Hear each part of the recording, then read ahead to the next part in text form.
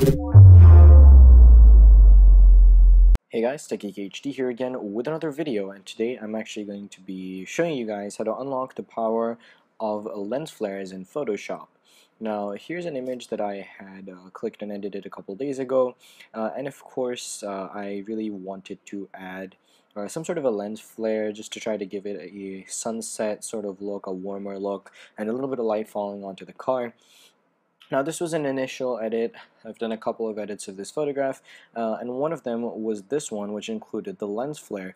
Now of course another difference you can see is that I did leave the power lines in on this photograph as compared to this one, because I wanted to have a little bit more of a natural look with that sunset and just blow out the power pole over here just a little bit. I think it gives it a nice look, and today I'm going to be showing you guys not how to do this entire edit, but how to truly unlock the power and the potential of using lens flares in Photoshop. So the first thing I'm going to do is open up a photograph as a test file that we can use. So there's a couple of photographs here. There's there's probably one in here that I have my eye on, and I'm forgetting which one it was, but there's quite a few that we can actually use that would work just fine, just because of the way that these photographs were actually taken.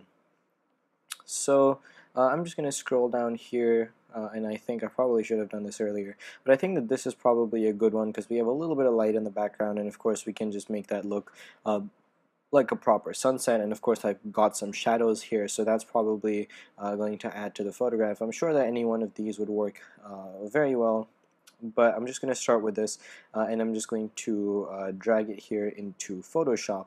Now I'm using Adobe Photoshop CS6, and this is the extended version, but of course I think this most likely should work on anything CS4 and above, probably CS3 as well. It's probably just ever so slightly different, but most likely shouldn't be. Now first off, what I'm going to show you guys is how to initiate a lens flare. Now to do that, you go to Filter, Render, and Lens Flare, and this is just the normal way of doing it. And then of course you get this little box, and you can move around where the flare is. I normally have it somewhere here. Just basically where you want the flare is where you actually have some sort of sunlight coming in. So this was, of course, that's where I would have it, and you hit OK, and that's how the flare comes out of there. You have this light burst basically, and you see these little imperfections, essentially is what it is.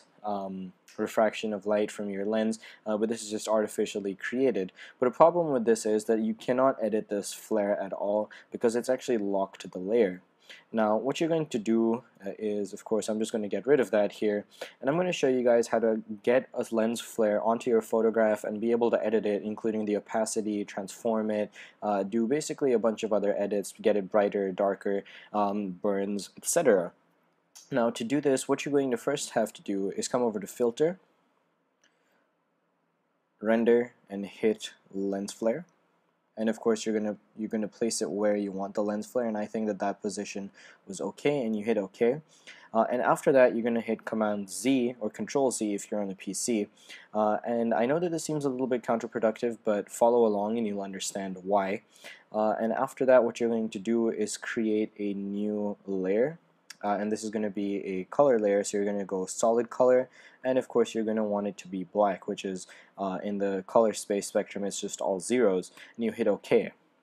Now once you have this layer, you're going to come over to Filter, and you're not going to come down to Render and Lens Flare, but you're going to hit Lens Flare right up here, because basically this is going to put it in exactly the same place that it was before. Now as you guys can see, this is right here.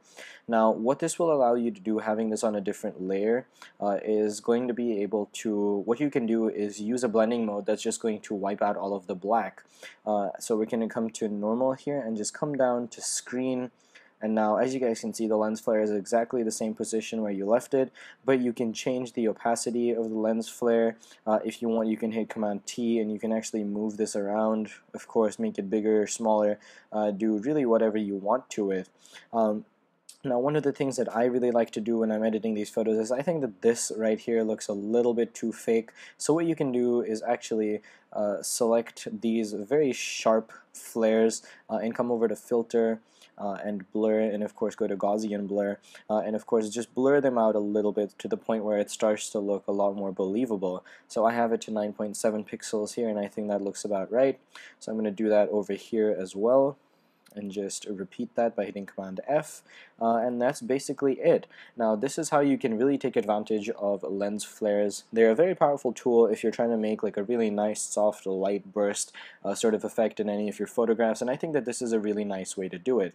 Of course, now if I take this off, you guys can see this really does add like a nice sense of character to this photograph, where the car is moving away from the light and into the shadows, into the darkness. Now composition is very important, and I think that this is a very interesting technique that you can use to take your photography and your editing skills to the next level.